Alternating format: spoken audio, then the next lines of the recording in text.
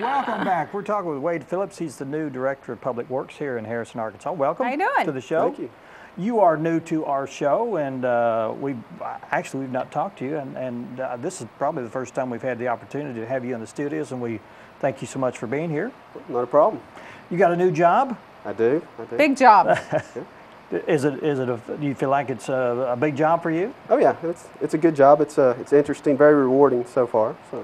What kind of things are you involved with right now? I know we just being thrust into a new job like this, and all of a sudden the banks of Crooked Creek's almost to the point where they're overflowing. Yeah, dealing with the flood initially. That was slows down, I guess, getting caught up on everything else. But we've got to address those issues as they come up. We've been fortunately, we came through from an infrastructure standpoint in pretty good shape after the floods. I know a lot of people and businesses dealt with flooding, and those issues have to be taken care of. But from an infrastructure standpoint, we managed at the wastewater treatment plant, and we're able to get as many of our bridges held up, low water crossings, things like that. So a little scary when you drive around town and know that that's part of your job. Yeah. To make sure that those things stay in place and they're functional, operating. Yep. But let's talk about some other things. Public Works, what does that involve? Well, typically, some of our main services, the water and wastewater department run through Public Works, streets and drainage, cemeteries, solid waste. We handle the solid waste contract with meth and sanitation right now. Buildings and maintenance, purchasing, code enforcement. Those are the departments that run out of Public Works. Now, just recently, there's been a big push for a road diet. Yes. Are you involved with that? I'm involved in helping implement it, yes. Yeah, and that was kind of a controversial thing in the beginning. It was. And I think some people didn't understand the need for it, and they didn't want change, or for whatever reason. Is that project full speed ahead? As far as I know right now, the council voted to move forward with taking over the control of the small section of Main Street. And basically what it requires is a minute order from the Highway Commission. They've had their last meeting. We're waiting on the notice from them that they've approved it. Now that's typically owned by the Highway Department now, right? Yeah, well it's a business 62, yeah, 65. 62, 65 business is part of the state highway system right now, yes.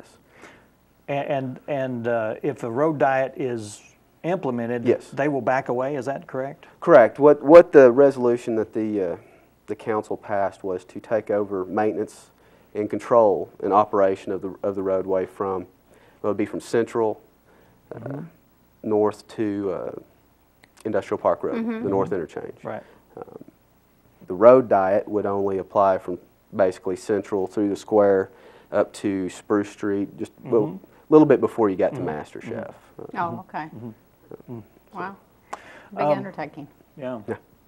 What, I'm trying to get a handle on what you do. I know what you do. I just wonder if you've got input from the public on what they'd like you to improve, or do you have plans to improve other than the road diet? Is there things or ongoing things that the city wants to do now? As far as part of the road diet that downtown? Not so much that, just but in general, I think. Oh, in general, well, obviously drainage is going to have to be a focus. Right. So. I mean, I wondered if that was an issue. Yes, it was, and I've spent a good part of my first couple months here going and meeting people about drainage issues. And we've always had trouble with drainage when we have flash flooding. We're a hilly region, and we've got a lot of drainage ditches around town, and that's just something we're going to have to deal with. I've been looking a lot at areas where we can look at detention to try and slow down some of that drainage and help help soften the flash floods, I guess. That's one thing we don't have a lot of, and over the years we've had some we've lost to development, and so that hurts us too. Right. As far as flooding, we've got a lot of work to do on the water and wastewater system. We've got people with brown water, low water pressure. We've got some projects rolling out this summer addressing both of those. Streets, we've got quite a bit to do on maintaining streets. Now it's just not you and doing all this work. I mean, you have at least some. No, we have a street on. supervisor. We have water and wastewater construction supervisor, treatment plant manager for the wastewater, Yeah, all the separate departments have their individual managers that report to me.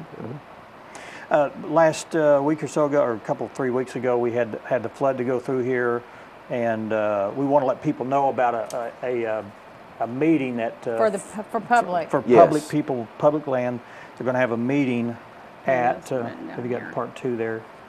It's here, It's at 400 South Prospect. or East Prospect. Or East Prospect. It's the old sheriff's office. It's a new emergency management office. Yep. And they're going to have a meeting there in Harrison, 10 a.m. to 4 p.m. And they encourage right. people to come out if you have private land. Is that correct? Yeah, what that is, that's for private property where they've received flood damage. FEMA sort of treats public entities and private people separately. I just came from a public assistance meeting dealing with cities and other municipalities. You know, they specifically told us we can't do any debris removal or help with people on flooding issues on their private property. They need to go through FEMA individually.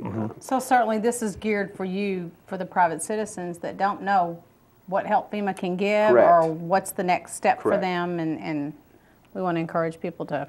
Yeah, and what we've tried to do attend. with people that have contacted us, we've tried to steer them towards the FEMA.gov website.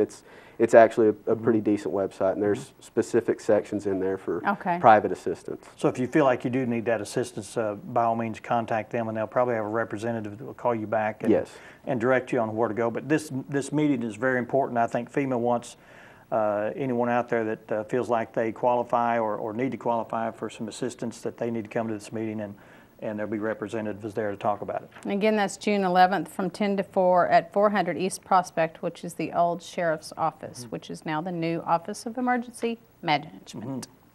Well, Wade, we appreciate you coming in. Thank you for coming We appreciate in. you having me. And we'll probably be calling on you from time to time when we have a question about what's going on, and hopefully bring you in here, letting the people of Harrison and our surrounding areas know about what's going on is a good way to give them the knowledge that they need. Good communication. All right. Thanks, Wade, for being here. Thank you. Thanks. All right. We'd like to thank everybody for being on the show today. We had Mike McClintock, and he was talking about the several things with your ground and your garden and different things like that. And then Emily McCormick came all the way over from Eureka Springs. Well, they're having a Turpentine Creek powwow, I'd like to see that. A benefit to help with the cost for Turpentine Creek, and they're always doing good things there. And then we had an interview with the new head coach of Harrison Goblins, Wade Harbison. Or Chad Harbison. Chad Harbison. And then we had Wade Phillips here from the Harrison Public Works. And we'd like to thank you for joining us. Yeah, I had me. You had you, and you had we had you. me, and here we are. And see you next week.